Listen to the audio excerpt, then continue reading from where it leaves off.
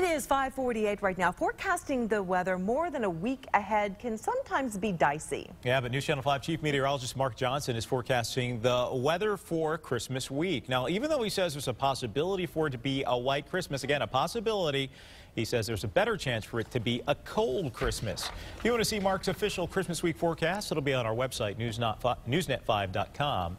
This morning. That looks pretty there. That's a nice scene there. It feels like forever since we've seen that scene. You know what I mean? That is pretty.